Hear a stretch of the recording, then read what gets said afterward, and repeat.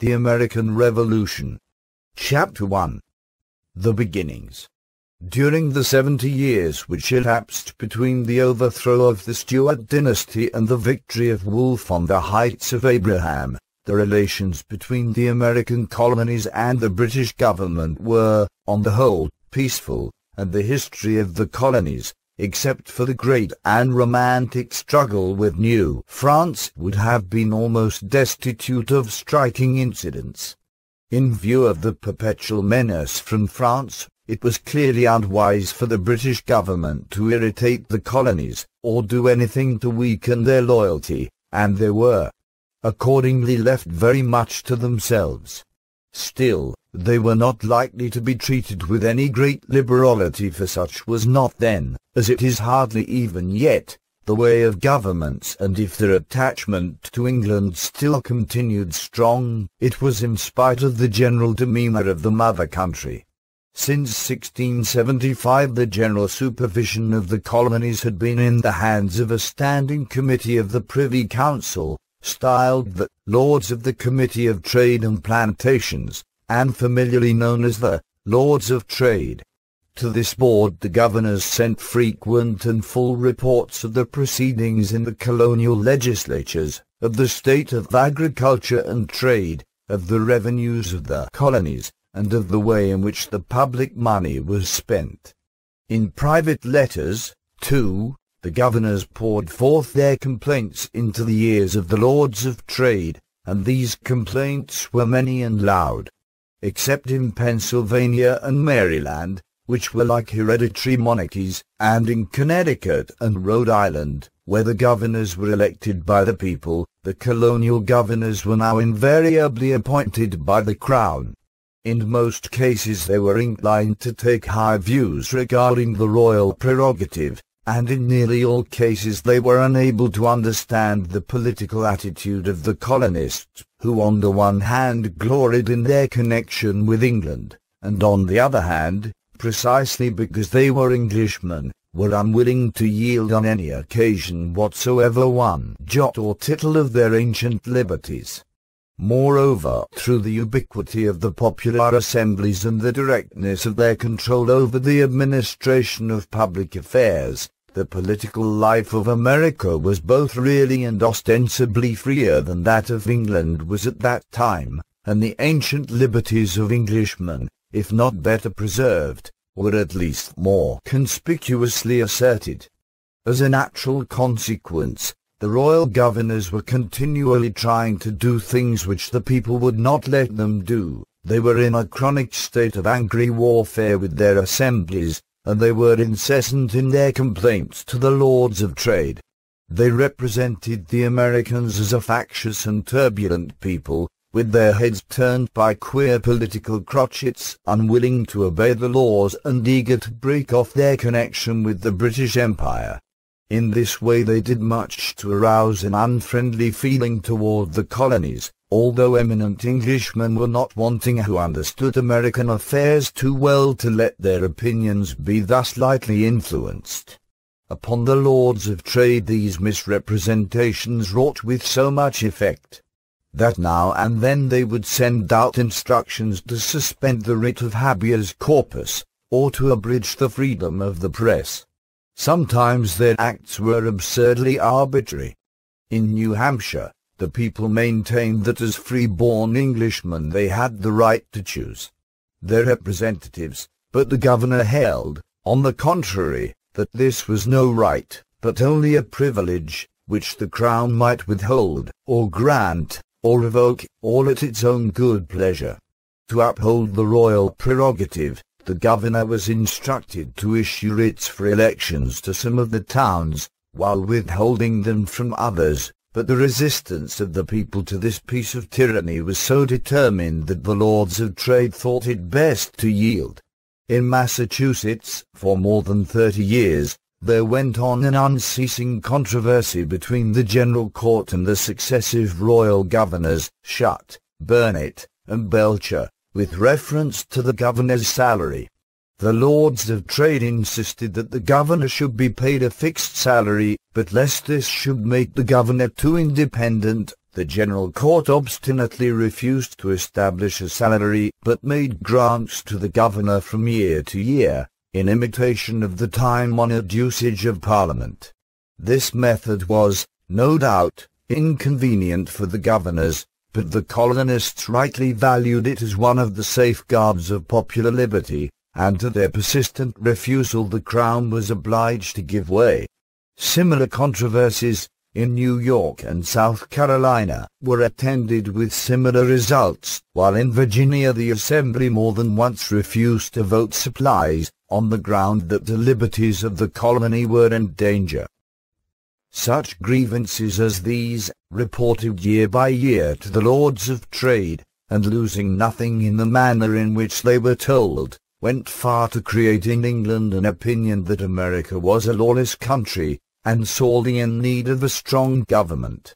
From time to time various schemes were proposed for limiting the powers of the colonial assemblies, for increasing the power of the governors, for introducing a titled nobility, for taxing the colonists by Act of Parliament, or for weakening the feeling of local independence by uniting several colonies into one. Until after the French troubles had been disposed of, little came of any of these schemes.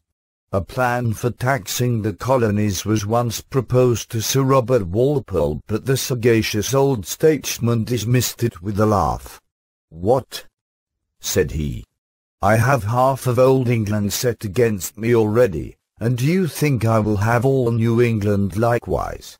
From time to time the liberal charters of Rhode Island and Connecticut were threatened, but nothing came of this. But in one direction the Lords of Trade were more active. One of their most cherished plans was to bring about a union of all the colonies under a single head, but this was not to be a union of the kind which the Americans, with consummate statesmanship, afterward wrought out for themselves. It was not to be a union based upon the idea of the sacredness of local self-government, but it was a union to be achieved, as far as possible, at the expense of local self-government. To bring all the colonies together under a single viceroy would, it was thought, diminish seriously the power of each local assembly, while at the same time such a union would no doubt make the military strength of the colonies much more available in case of war. In 1764, Francis Bernard, governor of Massachusetts, wrote that, to settle the American governments to the greatest possible advantage, it will be necessary to reduce the number of them, in some places to unite and consolidate, in others to separate and transfer, and in general to divide by natural boundaries instead of imaginary lines. If there should be but one form of government established for the North American provinces, it would greatly facilitate the reformation of them. As long ago as 1701, Robert Livingston of New York had made similar suggestions, and in 1752, Dinwiddie of Virginia recommended that the northern and southern colonies be united respectively into two great confederacies. The desirableness of bringing about a union of the colonies was also recognized by all the most liberal-minded American statesmen, though from a very different point of view. They agreed with the royal governors and with the Lords of Trade as to the urgent need for concentrating the military strength of the colonies, and they thought that this end could best be subserved by some kind of federal union. But at the same time they held that the integrity of the local self-government of each colony was of the first importance, and that no system of federation would be practicable which should in any degree essentially impair that integrity. To bring about a federal union on such terms was no easy matter. It was a task fitted to tax the greatest of statesmen at any time. At that time it was undoubtedly a hopeless task. The need for union was not generally felt by the people. The sympathies between the different colonies were weak and liable to be overborne by prejudices arising from rivalry or from differences in social structure. To the merchant of Boston, the Virginian planter was still almost a foreigner, though both the one and the other were pure-blooded Englishmen. Commercial jealousies were very keen. Disputes about boundaries were not uncommon.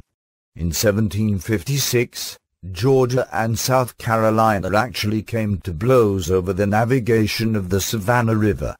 Jeremiah Dummer, in his famous defense of the New England charters, said that it was impossible that the colonies should ever be brought to unite, and Burnaby thought that if the hand of Great Britain were once taken off, there would be chronic civil war all the way from Maine to Georgia. In 1754, the prospect of immediate war with the French led several of the royal governors to call for a congress of all the colonies, to be held at Albany. The primary purpose of the meeting was to make sure of the friendship of the Six Nations, and to organize a general scheme of operations against the French. The secondary purpose was to prepare some plan of confederation which all the colonies might be persuaded to adopt. New Hampshire, Massachusetts, Rhode Island, Connecticut, New York, Pennsylvania, and Maryland, only 7 colonies of the 13 sent commissioners to this Congress. The people showed little interest in the movement. It does not appear that any public meetings were held in favor of it. Among the newspapers, the only one which warmly approved of it seems to have been the Pennsylvania Gazette, edited by Benjamin Franklin, which appeared with the Union device and the motto, "Unite or Die." The circumstances of Franklin's life, no less than the wide sweep of his intelligence, had fitted him for sounder views of the political needs of the time than were taken by most of his contemporaries. As a native of Massachusetts who dwelt in Pennsylvania, he may be said to have belonged to 2 very different colonies, and he had spent time enough in London to become well acquainted with British ideas. During the session of the Albany Congress, a first attempt was made to establish a permanent union of the 13 colonies. It was to Franklin that the plan was chiefly due. The legislative assembly of each colony was to choose, once in 3 years, representatives to attend a federal Grand Council, which was to meet every year at Philadelphia, a town which could be reached by a 20 days' journey either from South Carolina or from New Hampshire. This Grand Council was to choose its own speaker, and could neither be dissolved nor prorogued, nor kept sitting longer than 6 weeks at any one time, except by its own consent or by a special order of the Crown. The Grand Council was to make treaties with the Indians and to regulate the Indian trade, and it was to have sole power of legislation on all matters concerning the colonies as a whole. To these ends, it could levy taxes, enlist soldiers, build forts, and nominate all civil officers. Its laws were to be submitted to the king for approval, and the royal veto, in order to be of effect, must be exercised within 3 years. To this Grand Council each colony was to send a number of representatives, proportioned to its contributions to the continental military service, yet no colony was to send less than 2 or more than 7 representatives. With the exception of such matters of general concern as were to be managed by the Grand Council, each colony was to retain its powers of legislation intact. On an emergency, any colony might singly defend itself against foreign attack, and the federal government was prohibited from impressing soldiers or seamen without the consent of the local legislature. The supreme executive power was to be vested in a president or governor-general, appointed and paid by the Crown. He was to nominate all military officers, subject to the approval of the Grand Council, and was to have a veto on all the acts of the Grand Council. No money could be issued save by joint order of the Governor-General and the Council. "This plan," says Franklin, "is not altogether to my mind, but it is as I could get it." It should be observed, to the credit of its author, that this scheme, long afterward known as the Albany Plan, contemplated the formation of a self-sustaining federal government, and not of a mere league. As Frothingham well says, it designed to confer on the representatives of the people the power of making laws acting directly on individuals, and appointing officers to execute them, and yet not to interfere with the execution of the laws operating on the same individuals by the local officers. It would have erected a public authority as obligatory in its sphere as the local governments were in their spheres. In this respect it was much more complete than the scheme of confederation agreed on in Congress in 1777, and it afforded a valuable precedent for the more elaborate and perfect federal constitution of 1787. It was in its main features a noble scheme, and the great statesman who devised it was already looking forward to the immense growth of the American Union, though he had not yet foreseen the separation of the colonies from the mother country. In less than a century, he said, the great country behind the Alleghenies must become a populous and powerful dominion, and he recommended that 2 new colonies should at once be founded in the west, one on Lake Erie, the other in the valley of the Ohio, with free chartered governments like those of Rhode Island and Connecticut. But public opinion was not yet ripe for the adoption of Franklin's bold and comprehensive ideas. Of the royal governors who were anxious to see the colonies united on any terms, none opposed the plan except Clancy of New York, who wished to reserve to the governors a veto upon all elections of representatives to the Grand Council. To this it was rightly objected that such a veto power would virtually destroy the freedom of elections, and make the Grand Council an assembly of creatures of the governors. On the popular side the objections were many. The New England delegates, on the whole, were the least disinclined to union, yet Connecticut urged that the veto power of the Governor-General might prove ruinous to the whole scheme, that the concentration of all the military forces in his hands would be fraught with dangers to liberty, and that even the power of taxation, lodged in the hands of an assembly so remote from local interests, was hardly compatible with the preservation of the ancient rights of Englishmen. After long debate, the assembly at Albany decided to adopt Franklin's plan, and copies of it were sent to all the colonies for their consideration. But nowhere did it meet with approval. The mere fact that the royal governors were all in favor of it, though their advocacy was at present, no doubt, determined mainly by sound military reasons, was quite enough to create an insuperable prejudice against it on the part of the people.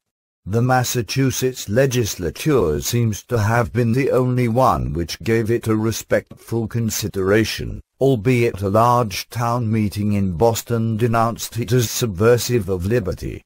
Pennsylvania rejected it without a word of discussion. None of the assemblies favored it. On the other hand, when sent over to England to be inspected by the Lords of Trade, it only irritated and disgusted them. As they truly said, it was a scheme of union, complete in itself, and ever since the days of the New England Confederacy the Crown had looked with extreme jealousy upon all attempts at concerted action among the colonies which did not originate with itself. Besides this, the Lords of Trade were now considering a plan of their own for remodeling the governments of the colonies, establishing a standing army, enforcing the Navigation Acts, and levying taxes by authority of Parliament. Accordingly little heed was paid to Franklin's ideas. Though the royal governors had approved the Albany plan in default of any scheme of union more to their minds, they had no real sympathy with it. In 1756, Shirley wrote to the Lords of Trade, urging upon them the paramount necessity for a union of the American colonies, in order to withstand the French, while at the same time he disparaged Franklin's scheme, as containing principles of government unfit even for a single colony like Rhode Island, and much more unfit for a great American confederacy. The Union, he urged, should be effected by Act of Parliament, and by the same authority a general fund should be raised to meet the expenses of the war, an end which Shirley thought might be the most speedily and quietly attained by means of a stamp duty. As Shirley had been for 15 years governor of Massachusetts, and was now commander-in-chief of all the troops in America, his opinion had great weight with the Lords of Trade, and the same views being reiterated by Dinwiddie of Virginia, Sharp of Maryland, Hardy of New York, and other governors, the notion that Parliament must tax the Americans became deeply rooted in the British official mind. Nothing was done, however, until the work of the French war had been accomplished. In 1761, it was decided to enforce the Navigation Act, and one of the revenue officers at Boston applied to the Superior Court for a writ of assistance, or general search warrant, to enable him to enter private houses and search for smuggled goods, but without specifying either houses or goods. Such general warrants had been allowed by a statute of the bad reign of Charles II, and a statute of William III, in general terms, had granted to revenue officers in America like powers to those they possessed in England. But James O'Sheas showed that the issue of such writs was contrary to the whole spirit of the British Constitution. To issue such universal warrants allowing the menials of the Custom House, on mere suspicion, and perhaps from motives of personal enmity, to invade the home of any citizen, without being held responsible for any rudeness they might commit there, such, he said, was a kind of power, the exercise of which cost one King of England his head and another his throne, and he plainly declared that even an Act of Parliament which should sanction so gross an infringement of the immemorial rights of Englishmen would be treated as null and void. Chief Justice Hutchinson granted the writs of assistance, and as an interpreter of the law he was doubtless right in so doing, but O'Sheas's argument suggested the question whether Americans were bound to obey laws which they had no share in making, and his passionate eloquence made so great an impression upon the people that this scene in the courtroom has been since remembered, and not unjustly, as the opening scene of the American Revolution. In the same year the arbitrary temper of the government was exhibited in New York. Down to this time the Chief Justice of the colony had held office only during good behavior, and had been liable to dismissal at the hands of the Colonial Assembly. The Chief Justice was now made removable only by the Crown, a measure which struck directly at the independent administration of justice in the colony. The Assembly tried to protect itself by refusing to assign a fixed salary to the Chief Justice, whereupon the King ordered that the salary should be paid out of the quittance for the public lands. At the same time instructions were sent to all the royal governors to grant no judicial commissions for any other period than during the King's pleasure, and to show that this was meant in earnest, the governor of New Jersey was next year peremptorily dismissed for commissioning a judge during good behavior. In 1762, a question distinctly involving the right of the people to control the expenditure of their own money came up in Massachusetts. Governor Bernard, without authority from the Assembly, had sent a couple of ships to the northward, to protect the fisheries against French privateers, and an expense of some £400 had been thus incurred. The Assembly was now ordered to pay this sum, but it refused to do so. It would be of little consequence to the people, says O'Sheas, in the debate on the question, whether they were subject to George or Louis, the King of Great Britain, or the French King, if both were arbitrary, as both would be, if both could levy taxes without Parliament. A cry of treason from one of the less clear-headed members greeted this bold statement, and O'Sheas, being afterward taken to task for his language, published a vindication, in which he maintained that the rights of a colonial assembly as regarded the expenditure of public money were as sacred as the rights of the House of Commons. In April 1763, just 3 years after the accession of George III, George Grenville became Prime Minister of England, while at the same time Charles Townshend was First Lord of Trade. Townshend had paid considerable attention to American affairs, and was supposed to know more about them than any other man in England. But his studies had led him to the conclusion that the colonies ought to be deprived of their self-government, and that a standing army ought to be maintained in America by means of taxes arbitrarily assessed upon the people by Parliament. Grenville was far from approving of such extreme measures as these, but he thought that a tax ought to be imposed upon the colonies, in order to help defray the expenses of the French war. Yet in point of fact, as Franklin truly said, the colonies had raised, paid, and clothed nearly 25,000 men during the last war, a number equal to those sent from Great Britain, and far beyond their proportion. They went deeply into debt in doing this, and all their estates and taxes are mortgaged for many years to come for discharging the debt.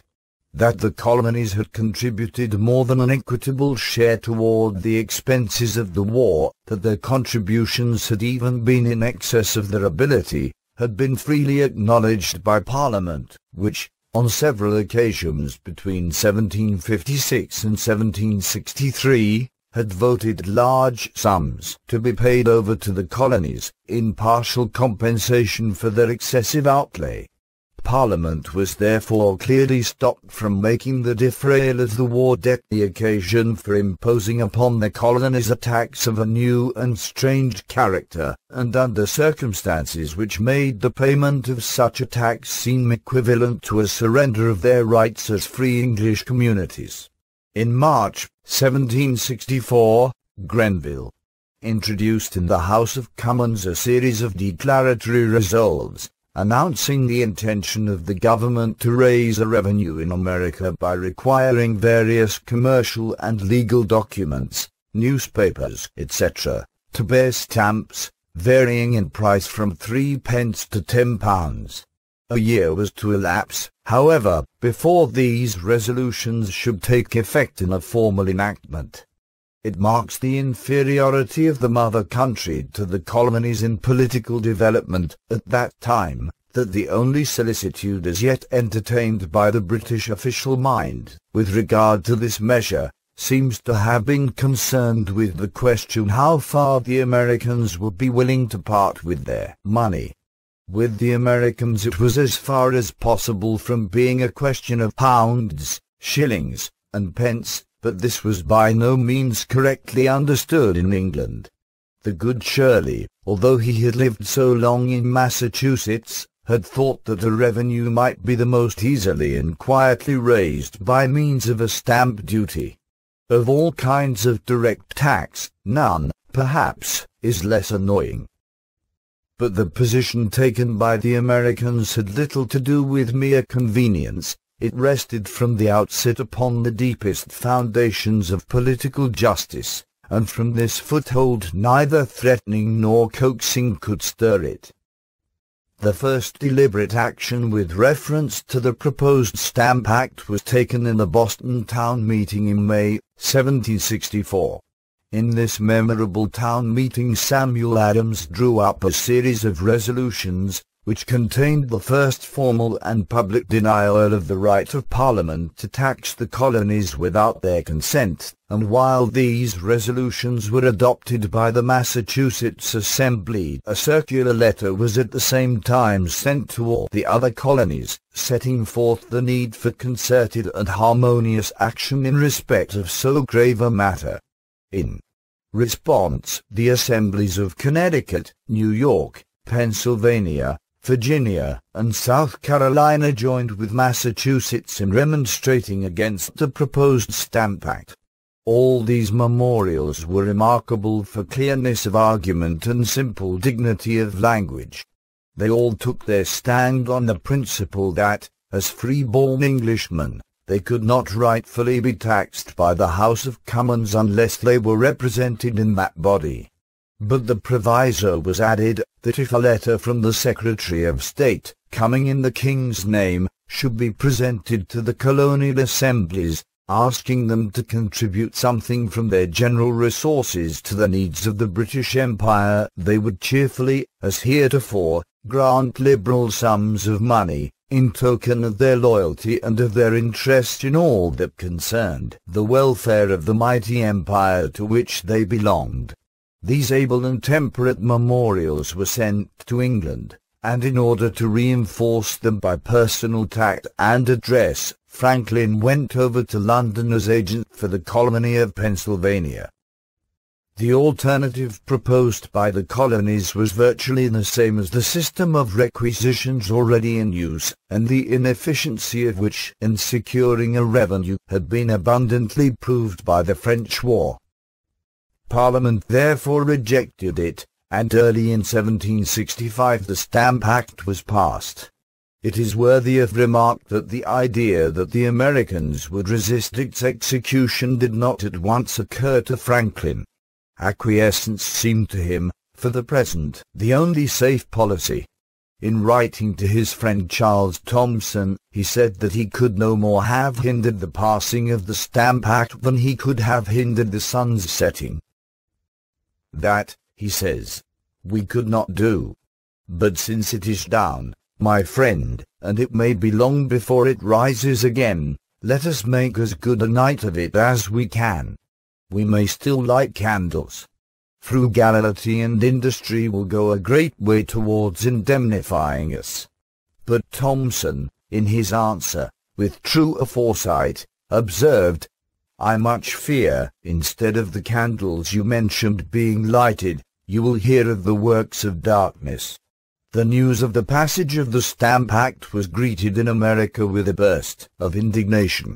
In New York, the act was reprinted with the death's head upon it in place of the royal arms, and it was hawked about the streets under the title of The Folly of England and the Ruin of America. In Boston, the church bells were tolled, and the flags on the shipping put at half-mast. But formal defiance came first from Virginia. A year and a half before, a famous lawsuit, known as the Parsons Cause, had brought into public notice a young man who was destined to take high rank among modern orators.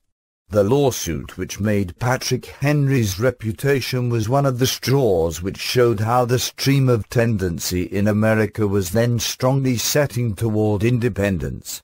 Tobacco had not yet ceased to be a legal currency in Virginia, and by virtue of an old statute each clergyman of the established church was entitled to £16,000 of tobacco as his yearly salary.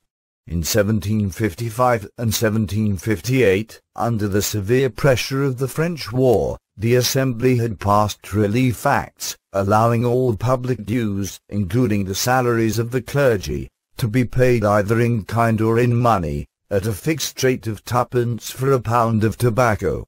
The policy of these acts was thoroughly unsound, as they involved a partial repudiation of debts, but the extreme distress of the community was pleaded in excuse, and everyone, clergy as well as laymen, at first acquiesced in them. But in 1759 tobacco was worth 6d per pound, and the clergy became dissatisfied. Their complaints reached the ears of Sherlock, the Bishop of London, and the Act of 1758 was summarily vetoed by the King in Council. The clergy brought suits to recover the unpaid portions of their salaries. In the test case of Reverend James Maury, the court decided the point of the law in their favour, on the ground of the royal veto, and nothing remained but to settle before a jury the amount of the damages. On this occasion, Henry appeared for the first time in court, and after a few timid and awkward sentences burst forth with an eloquent speech, in which he asserted the indefeasible right of Virginia to make laws for herself, and declared that in annulling a salutary ordinance at the request of a favoured class in the community, a king, from being the father of his people, degenerates into a tyrant, and forfeits all right to obedience. Cries of treason were heard in the courtroom, but the jury immediately returned a verdict of 1 penny in damages, and Henry became the popular idol of Virginia. The clergy tried in vain to have him indicted for treason, alleging that his crime was hardly less heinous than that which had brought old Lord Lovat to the block. But the people of Louisa County replied, in 1765, by choosing him to represent them in the Colonial Assembly. Hardly had Henry taken his seat in the Assembly when the news of the Stamp Act arrived. In a committee of the whole House, he drew up a series of resolutions, declaring that the colonists were entitled to all the liberties and privileges of natural-born subjects, and that the taxation of the people by themselves, or by persons chosen by themselves to represent them, is the distinguishing characteristic of British freedom, without which the ancient Constitution cannot exist. It was further declared that any attempt to vest the power of taxation in any other body than the Colonial Assembly was a menace to British no less than to American freedom, that the people of Virginia were not bound to obey any law enacted in disregard of these fundamental principles, and that anyone who should maintain the contrary should be regarded as a public enemy.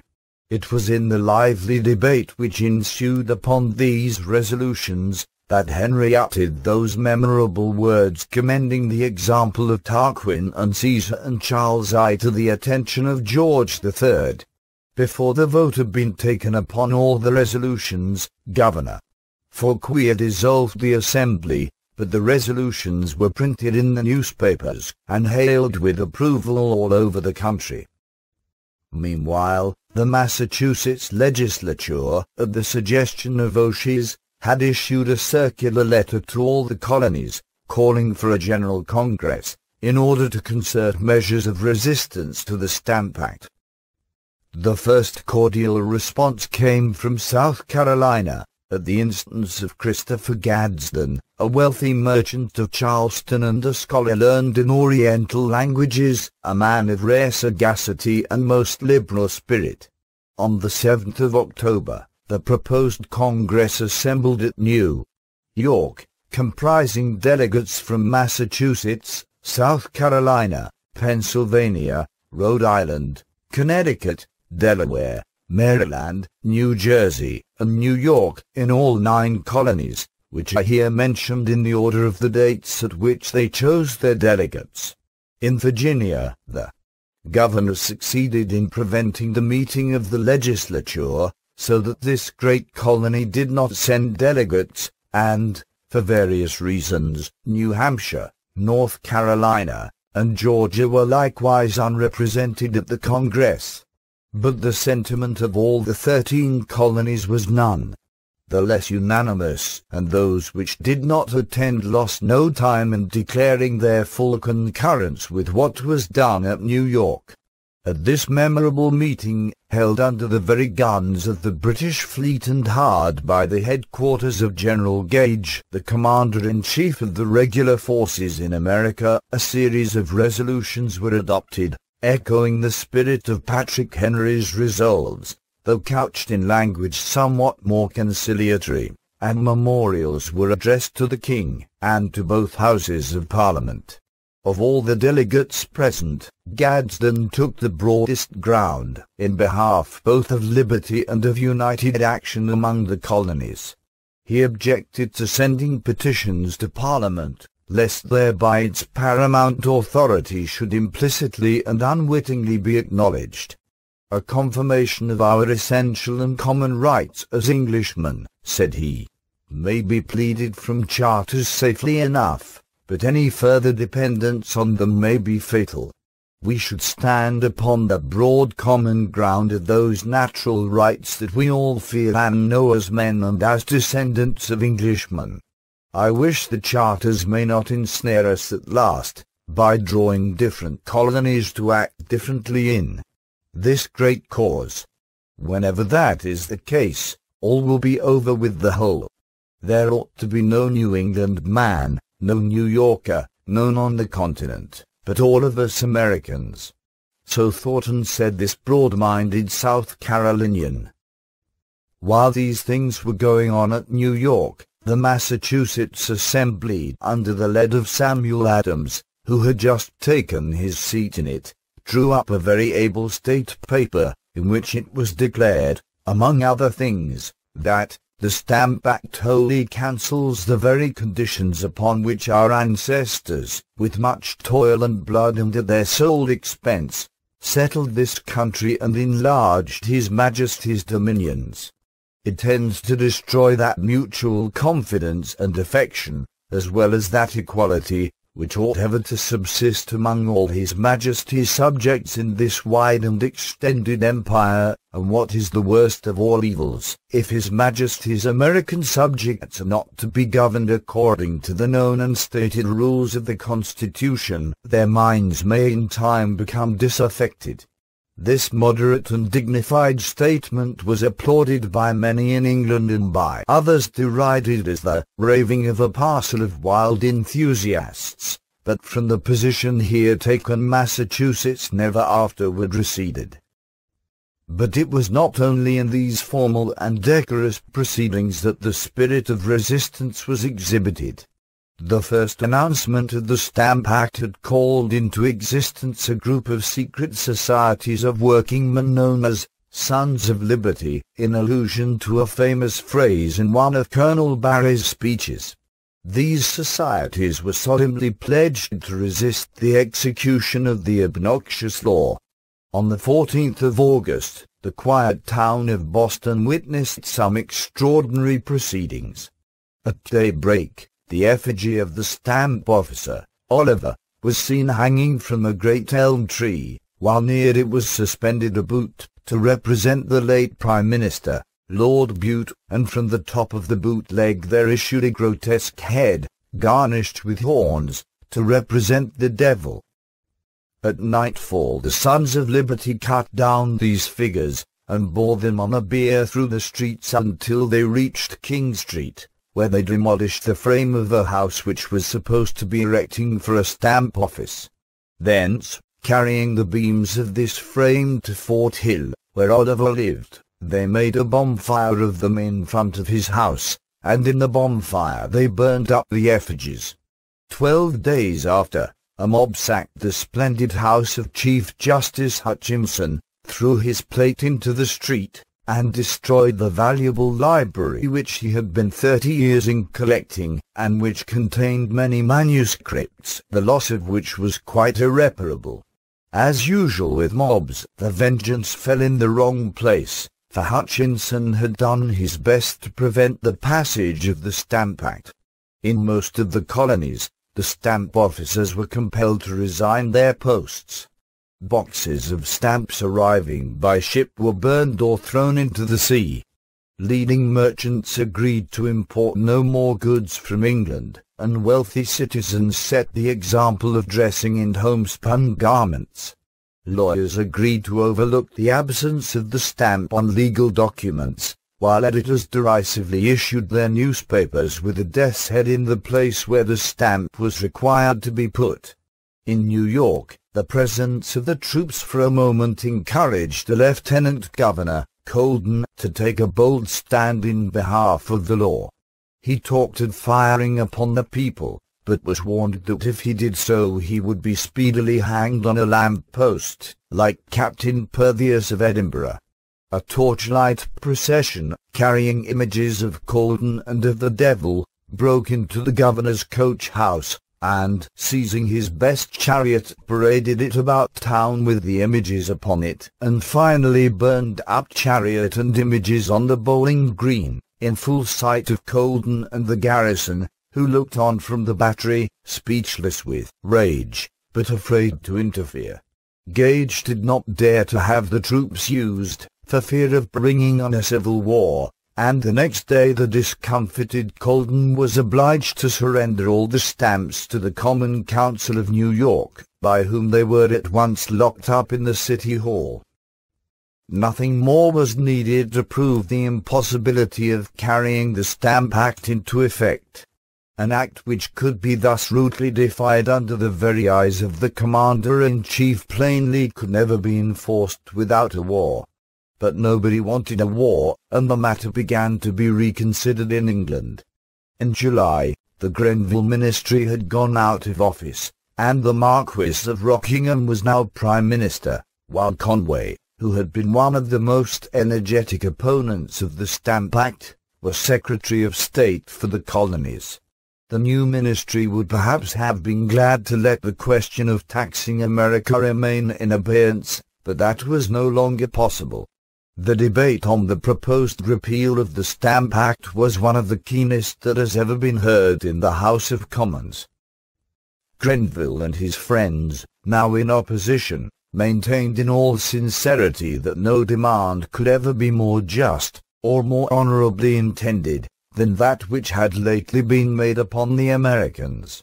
Of the honest conviction of Grenville and his supporters that they were entirely in the right, and that the Americans were governed by purely sordid and vulgar motives in resisting the Stamp Act, there cannot be the slightest doubt. To refute this gross misconception of the American position, Pitt hastened from a sick-bed to the House of Commons, and delivered those speeches in which he avowed that he rejoiced in the resistance of the Americans, and declared that, had they submitted tamely to the measures of Grenville, they would have shown themselves only fit to be slaves. He pointed out distinctly that the Americans were upholding those eternal principles of political justice which should be to all Englishmen most dear, and that a victory over the colonies would be a vil omen for English liberty, whether in the Old World or in the New. Beware, he said, how you persist in this ill-considered policy. In such a cause your success would be hazardous. America, if she fell, would fall like the strong man with his arms around the pillars of the Constitution. There could be no sounder political philosophy than was contained in these burning sentences of Pitt. From all the history of the European world since the later days of the Roman Republic, there is no more important lesson to be learned than this, that it is impossible for a free people to govern a dependent people despotically without endangering its own freedom. Pitt therefore urged that the Stamp Act should instantly be repealed, and that the reason for the repeal should be explicitly stated to be because the Act was founded on an erroneous principle.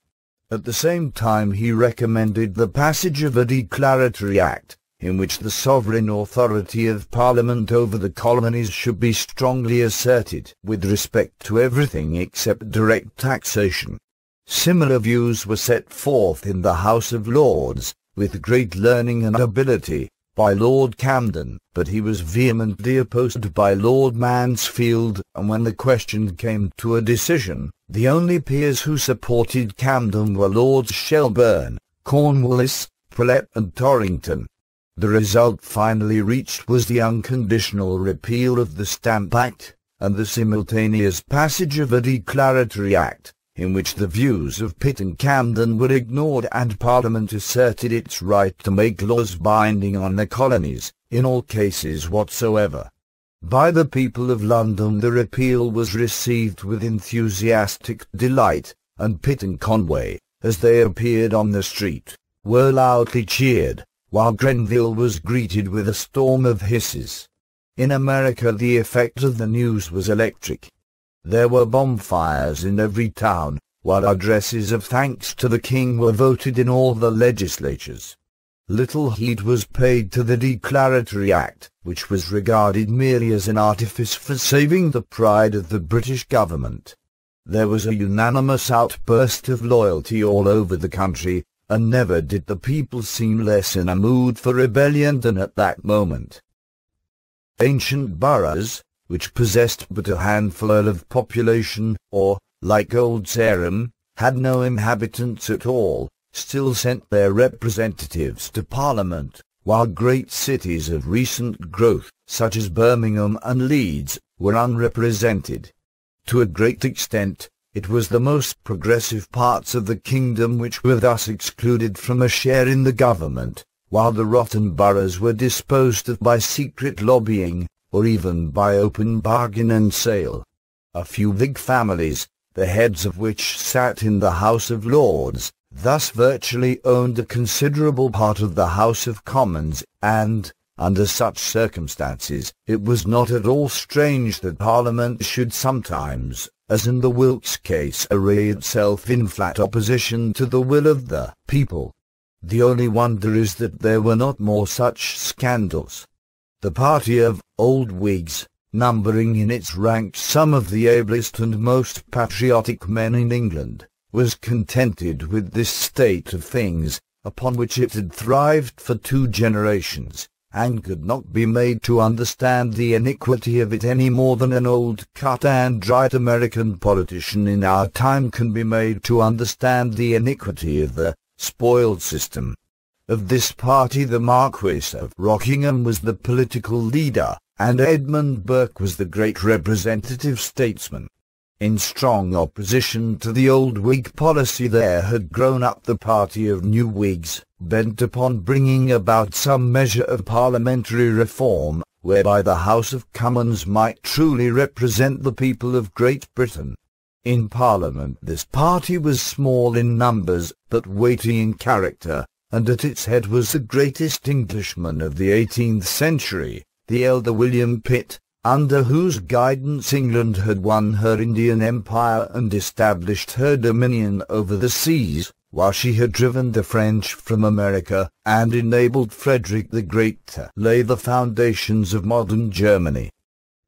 Now when George III came to the throne, he took advantage of this division in the 2 parties in order to break down the power of the old Whig families, which so long had ruled the country. To this end he used the revived Tory party with great effect, and bid against the old Whigs for the rotten boroughs, and in playing off one set of prejudices and interests against another, he displayed in the highest degree the cunning and craft of a self-seeking politician. His ordinary methods would have aroused the envy of Tammany. While engaged in such work, he had sense enough to see that the party from which he had most to fear was that of the New Whigs, whose scheme of parliamentary reform, if ever successful, would deprive him of the machinery of corruption upon which he relied. Much as he hated the old Whig families, he hated Pitt and his followers still more heartily. He was perpetually denouncing Pitt as a trumpeter of sedition, and often vehemently declared in public, and in the most offensive manner, that he wished that great man were dead. Such had been his eagerness to cast discredit upon Pitt's policy that he had utterly lost sight of the imperial interests of England, which indeed his narrow intelligence was incapable of comprehending. One of the first acts of his reign had been to throw away Cuba and the Philippine Islands, which Pitt had just conquered from Spain, while at the same time, by leaving Prussia in the lurch before the 7 Years' War had fairly closed, he converted the great Frederick from one of England's warmest friends into one of her bitterest enemies. This political attitude of King George toward the Whigs in general, and toward Pitt in particular, explains the fierce obstinacy with which he took up and carried on Townshend's quarrel with the American colonies. For if the American position, that there should be no taxation without representation, were once to be granted, then it would straightway become necessary to admit the principles of parliamentary reform. The same principle that applied to such commonwealths as Massachusetts and Virginia would be forthwith applied to such towns as Birmingham and Leeds.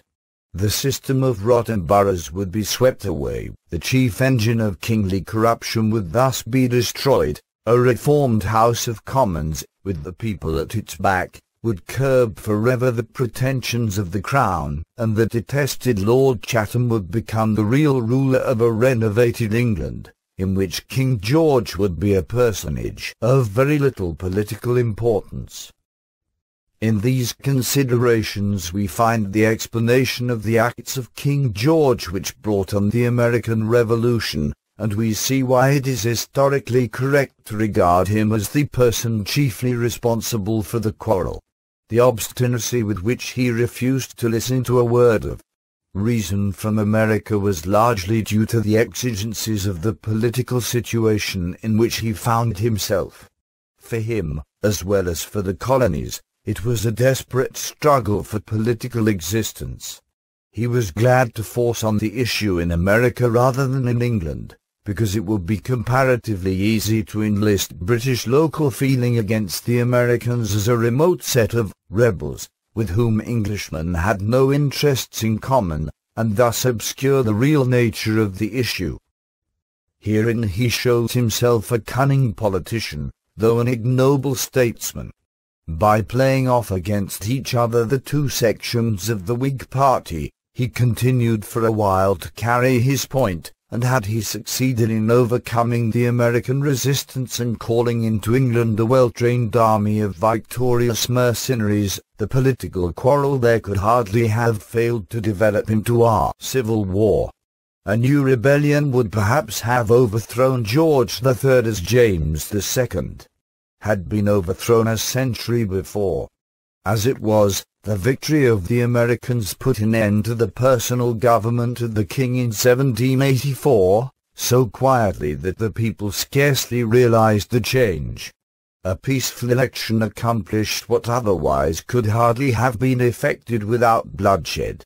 So while George III lost the fairest portion of the British Empire, it was the sturdy Americans who, fighting the battle of freedom at once for the old world and for the new, ended by overwhelming his paltry schemes for personal aggrandizement in hopeless ruin, leaving him for posterity to contemplate as one of the most instructive examples of short-sighted folly that modern history affords. The quarrel had now been made up. On the question of principle, the British had the last word.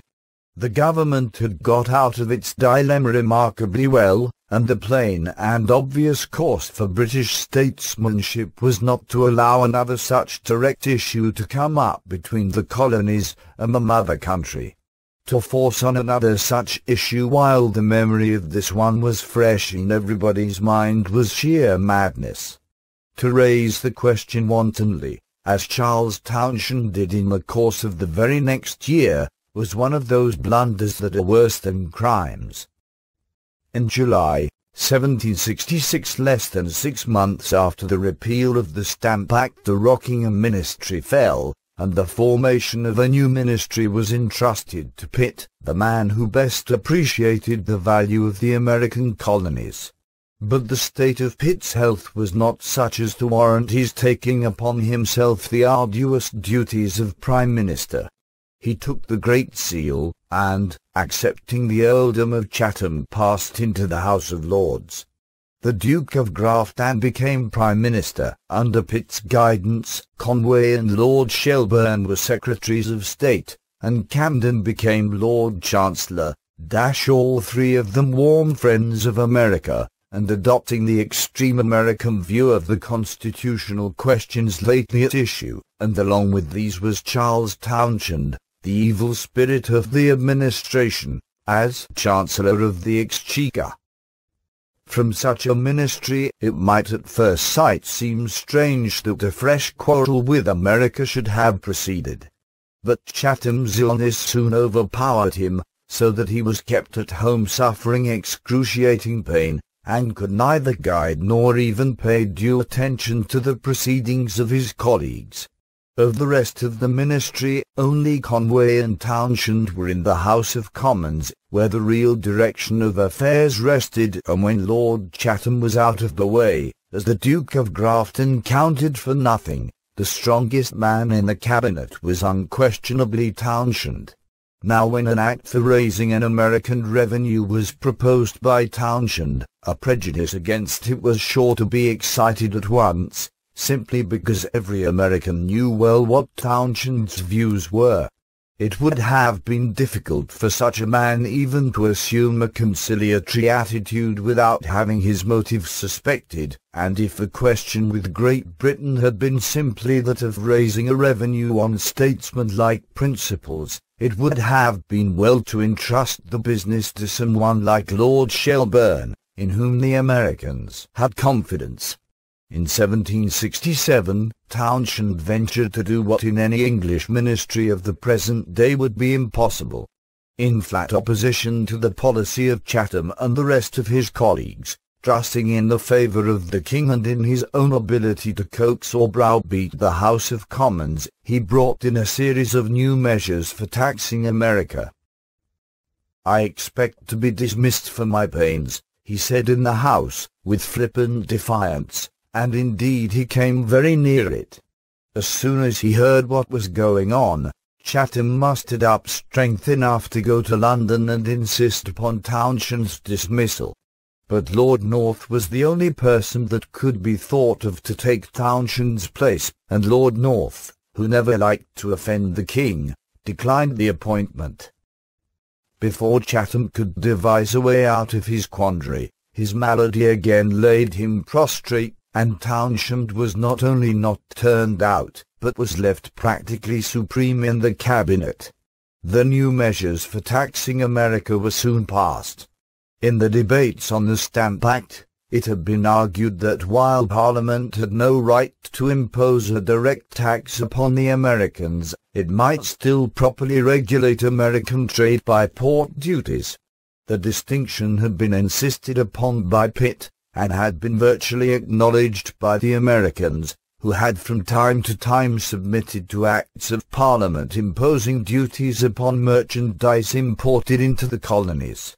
Nay, more, when charged with inconsistency for submitting to such acts while resisting the Stamp Act, several leading Americans had explicitly adopted the distinction between internal and external taxation, and declared themselves ready to submit to the latter while determined to resist the former.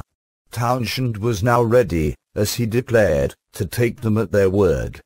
By way of doing so, he began by laughing to scorn the distinction between internal and external taxation, and declaring that Parliament possessed the undoubted right of taxing the Americans without their own consent, but since objections had been raised to a direct tax, he was willing to resort to port duties, a measure to which the Americans were logically bound to assent. Duties were accordingly imposed on wine, oil, and fruits, if carried directly to America from Spain or Portugal, on glass, paper, lead, and painters' colours, and lastly on tea. The revenue to be derived from these duties was to be devoted to paying a fixed salary to the royal governors and to the justices appointed at the king's pleasure. The Crown was also empowered to create a general civil list in every colony and to grant salaries and pensions at its arbitrary will. A board of revenue commissioners for the whole country was to be established at Boston, armed with extraordinary powers, and general writs of assistance were expressly legalized and permitted. Such was the way in which Townshend proceeded to take the Americans at their word. His course was a distinct warning to the Americans that, if they yielded now, they might expect some new Stamp Act or other measures of direct taxation to follow, and so it simply invited resistance. That no doubt might be left on this point. The purpose for which the revenue was to be used showed clearly that the object of the legislation was not to regulate trade, but to assert British supremacy over the colonies at the expense of their political freedom.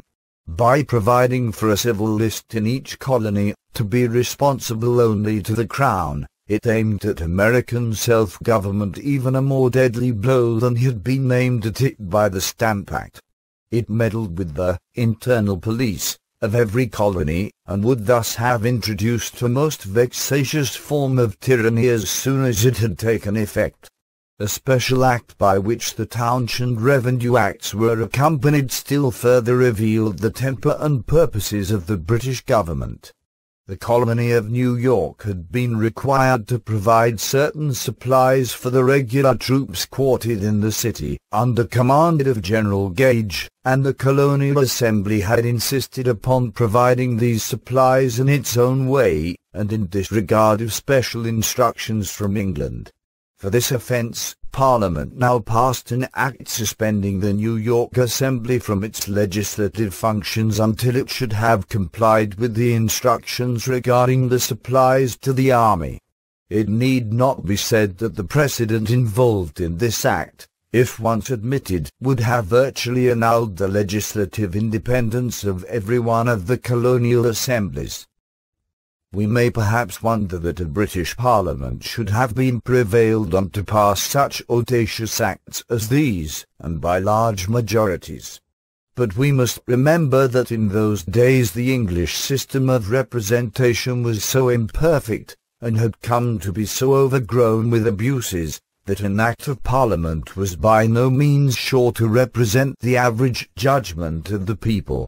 The House of Commons was so far under the corrupt influence of the aristocracy and was so inadequately controlled by popular opinion, that at almost any time it was possible for an eloquent, determined, and unscrupulous minister to carry measures through it such as could never have been carried through any of the reformed parliaments since 1832.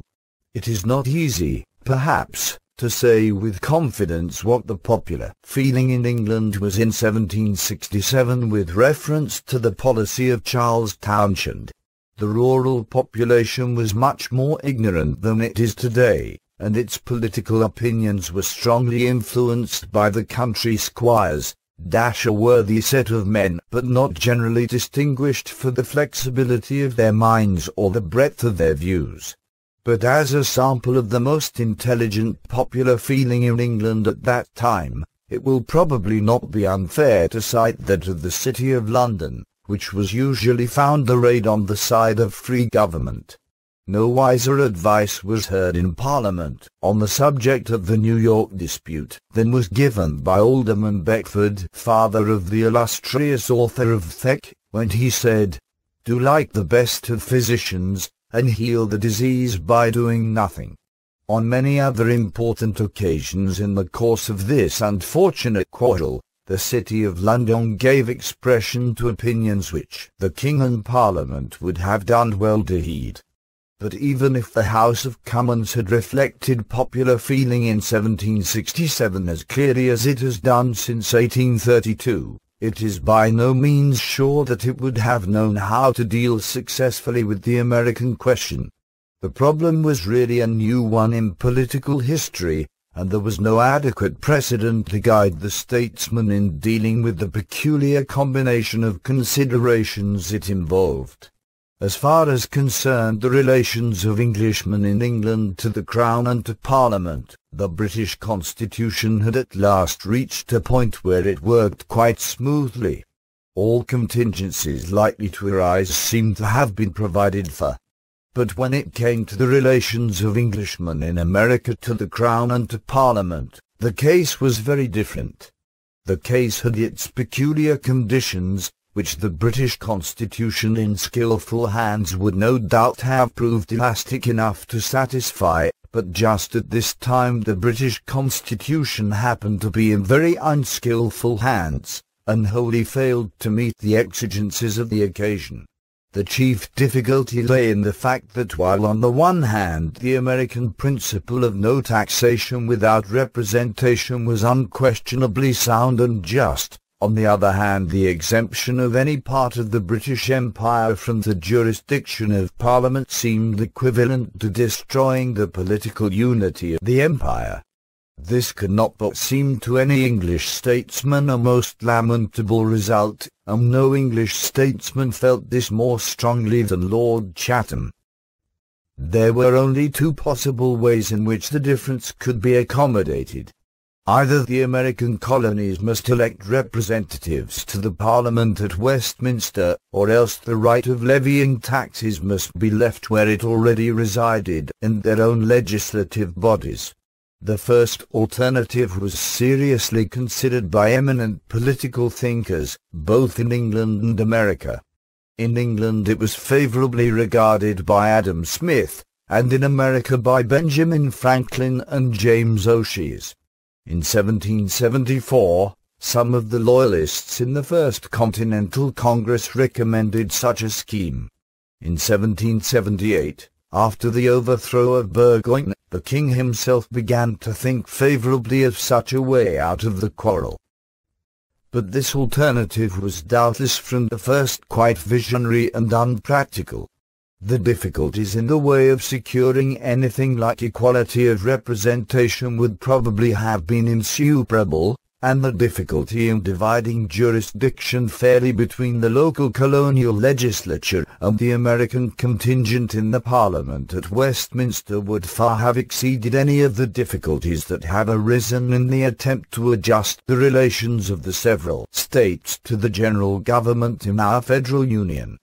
Mere distance, too, which even today would go far toward rendering such a scheme impracticable, would have been a still more fatal obstacle in the days of Chatham and Townshend.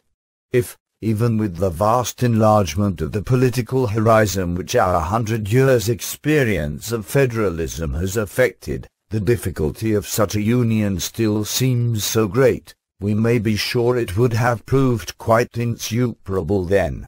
The only practicable solution would have been the frank and cordial admission, by the British government, of the essential soundness of the American position, that, in accordance with the entire spirit of the English Constitution, the right of levying taxes in America resided only in the colonial legislatures, in which alone could American freemen be adequately represented. Nor was there really any reason to fear that such a step would imperil the unity of the empire. How mistaken this fear was on the part of English statesmen is best shown by the fact that in her liberal and enlightened dealings with her colonies at the present day, England has consistently adopted the very course of action which alone would have conciliated such men as Samuel Adams in the days of the Stamp Act. By pursuing such a policy, the British government has today a genuine hold upon the affections of its pioneers in Australia and New Zealand and Africa. If such a statesman as Gladstone could have dealt freely with the American question during the 12 years following the Peace of Paris, the history of that time need not have been the pitiable story of a blind and obstinate effort to enforce submission to an ill-considered and arbitrary policy on the part of the king and his ministers. The feeling by which the king's party was guided in the treatment of the American question was very much the same as the feeling which lately inspired the Tory criticisms upon Gladstone's policy in South Africa. Lord Beaconsfield, a man in some respects not unlike Charles Townshend, bequeathed to his successor a miserable quarrel with the Dutch farmers of the Transvaal, and Mr. Gladstone, after examining the case on its merits, had the moral courage to acknowledge that England was wrong, and to concede the demands of the Boers, even after serious military defeat at their hands. Perhaps no other public act of England in the 19th century has done her greater honour than this. But said the Jingoes, all the world will now laugh at Englishmen, and call them cowards.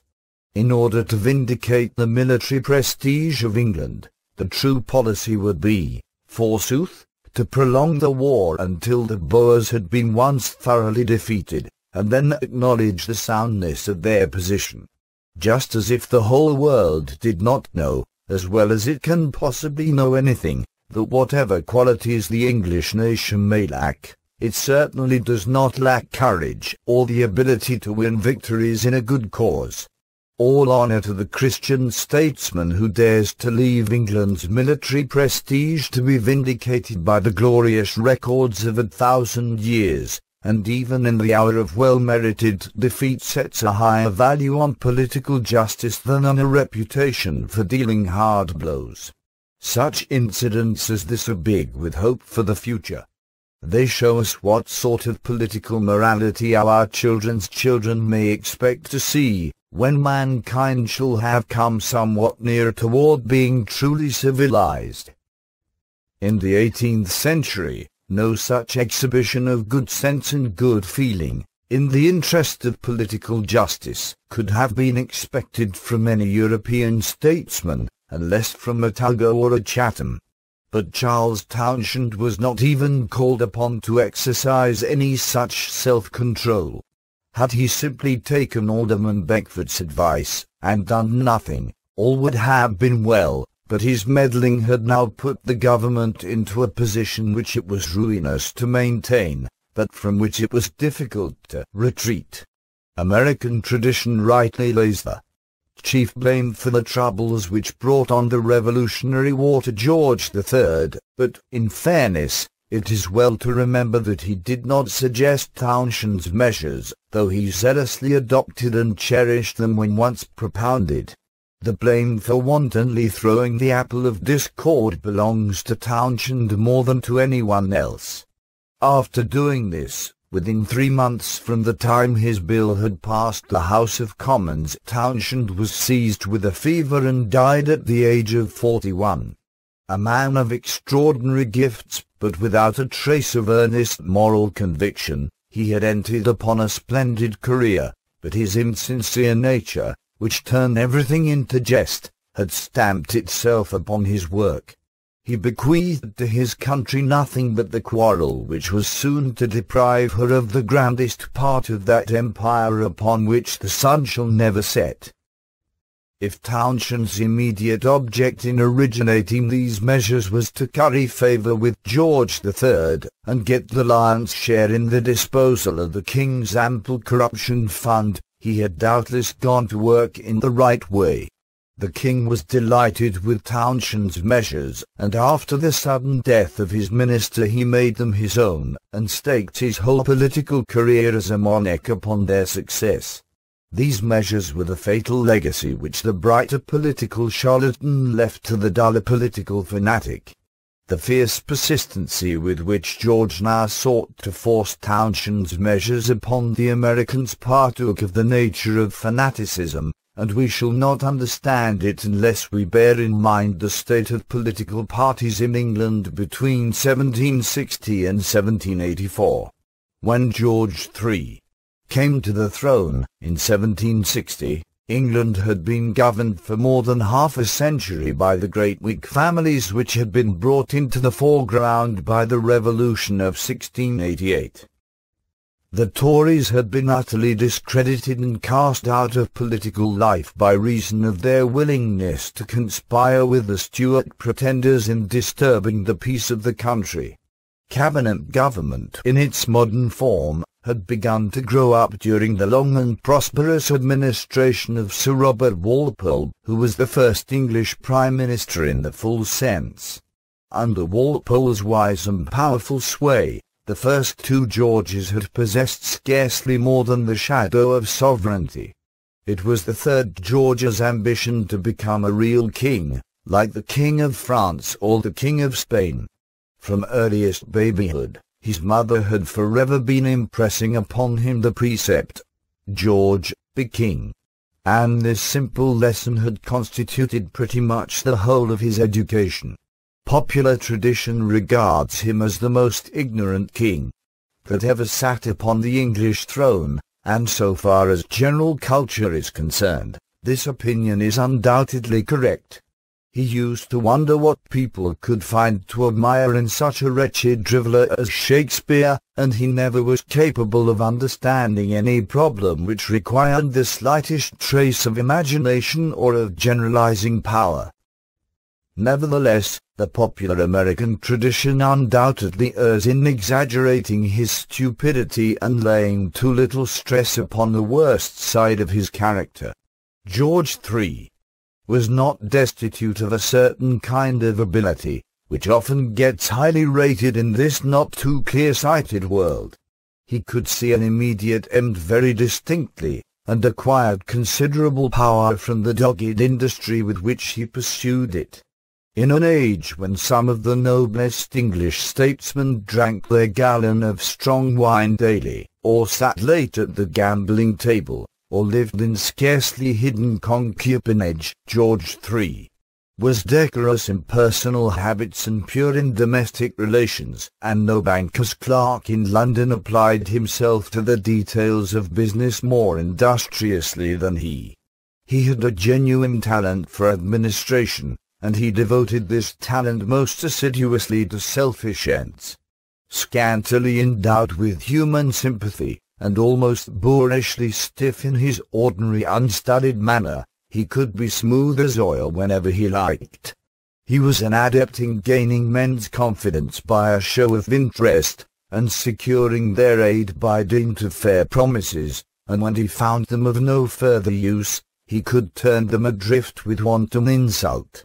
Anyone who dared to disagree with him upon even the slightest point of policy he straightway regarded as a natural enemy, and pursued him ever afterward with vindictive hatred.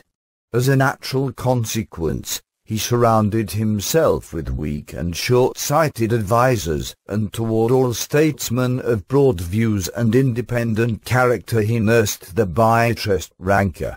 He had little faith in human honor or rectitude, and in pursuing an end he was seldom deterred by scruples. Such was the man who, on coming to the throne in 1760, had it for his first and chiefest thought to break down the growing system of cabinet government in England. For the moment circumstances seemed to favour him. The ascendancy of the great Whig families was endangered on two sides. On the one hand, the Tory party had outlived that idle, romantic love for the Stuarts upon which it found it impossible to thrive. The Tories began coming to court again, and they gave the new king all the benefit of their superstitious theories of high prerogative and divine right. On the other hand, a strong popular feeling was beginning to grow up against parliamentary government as conducted by the old Whig families. The House of Commons no longer fairly represented the people.